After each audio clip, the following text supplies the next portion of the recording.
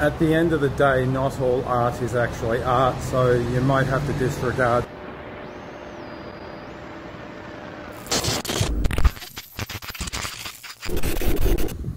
At the beach, hang on.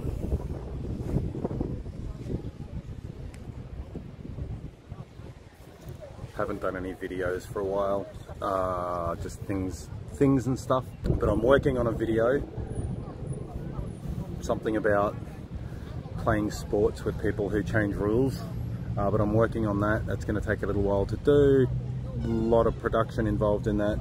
Probably won't necessarily have high production value because I half-ass everything, but checking in, just letting you know what's going on. This is Kirra Beach. It's really lovely today.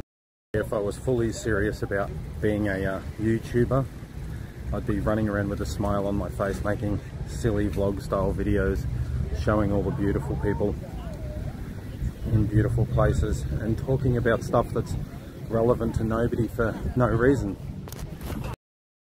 I mean, it's not to say that there's no merit in the things that people say, but as a society we've come to revere, well, people that are now called influencers, actors and sports stars and everything else. And at the end of the day, they're the cream of the crop, the creme de la creme of the particular industry in which they're in.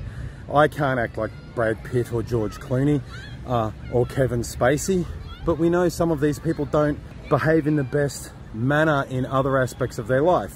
I know nothing about Clooney or Pitt, but we know Kevin Spacey's done some unsavory things, just like one of the people that employed a lot of these guys. Then you get influencers that specifically do things for clicks, and at the end of the day, I suppose I'm doing this for clicks, but it's not necessarily for hollow fame. It's not necessarily for me to signal that I'm better than anybody else. I can speak about various things, not necessarily with any particular good knowledge, but I can impart information. And sometimes I'm funny, so I can entertain people. Instead of revering doctors, scientists, nurses, police officers,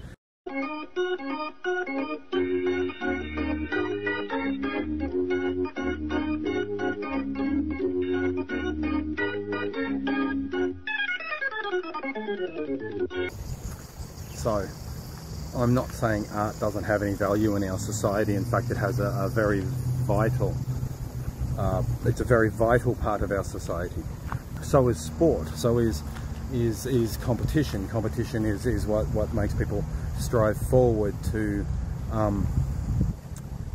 better themselves. But the thing with art is, just because someone makes an art piece that makes you feel something in particular, and that's what they've designed it to do, doesn't mean that person is any better that created it, is any better able, is any better equipped to deal with that idea or forward that idea, or actually has any better useful information in the real world for the betterment of you or themselves. And actually the same can be applied to almost anything, because a doctor can sew up a wound or can find a part of your body that's diseased and fix that, doesn't mean they have answers in anything outside of their field of expertise. Just because a sports person can throw a ball through a hoop doesn't mean they have the answer to world hunger. People can understand complex ideas, people can understand how the solar system works, but if they were pressed to explain how it actually works, they probably couldn't. And so, addendum, I'm not saying that I have the answers to anything. This I'm saying is not about having answers, it's about knowing where to find answers, or using the correct parts of your brain to deduce answers by getting knowledge from applicable sources. So I wouldn't watch Nigella to find out how to change the spark plugs on a car. That's all this is about.